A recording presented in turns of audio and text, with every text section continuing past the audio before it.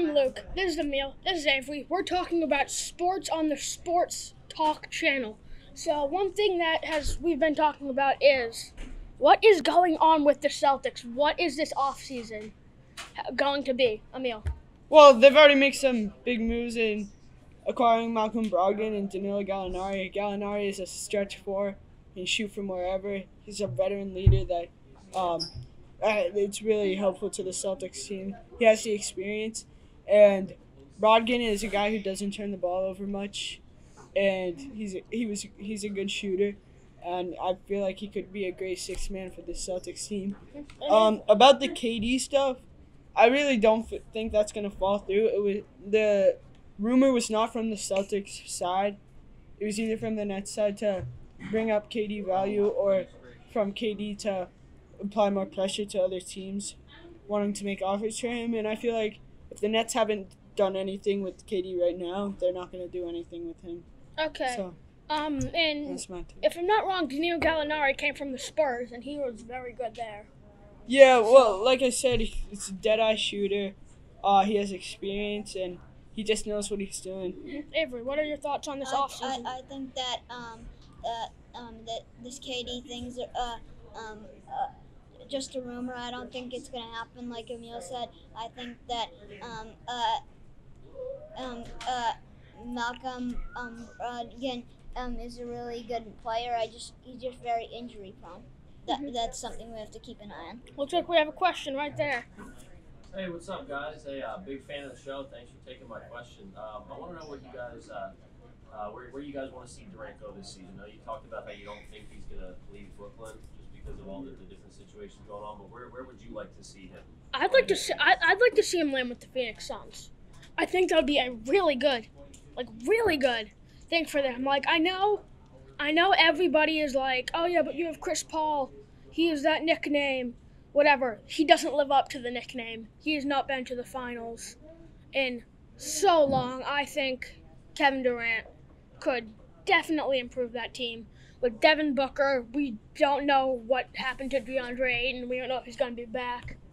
We don't know what happened with him. So I think he would be a really good fit for the Phoenix Suns. I think Durant he's getting a really high pay right now. I think he doesn't care about his pay as much. He wants to win a championship. I could see him going to a championship contender. Maybe Boston. I don't think so, personally.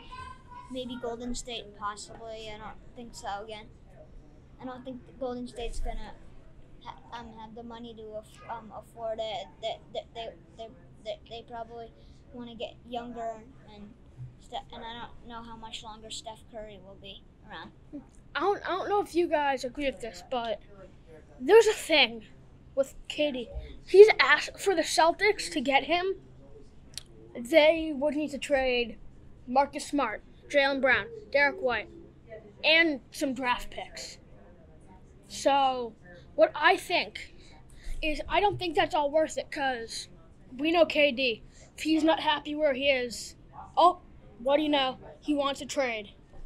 So then that would leave the Celtics with one all-star in a team that I don't know how it would play out. So I don't think it's a good idea for KD to go to Celtics. Yeah, well, also, I feel like KD, his reputation as a title chaser, I feel like he would want to avoid going to a championship contender team like the Celtics because he tried to get rid of the title chaser reputation and moving to Brooklyn, and that didn't work out. And I feel like if the Celtics traded for KD, it would get them a title, sure, but it would break up the young core. And we got to keep in mind, though, that Kevin Durant is one of the best players on earth. And he has been since 2007 when he was drafted. Yeah, he's 1,000% worth it. If you get him like Brown, White, and a couple picks, he's definitely worth it.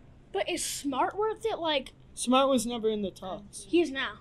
Oh, I was listening to who else? It was like Felger and Maz earlier, and they were talking about this trade, and and the package was like smart and whatever.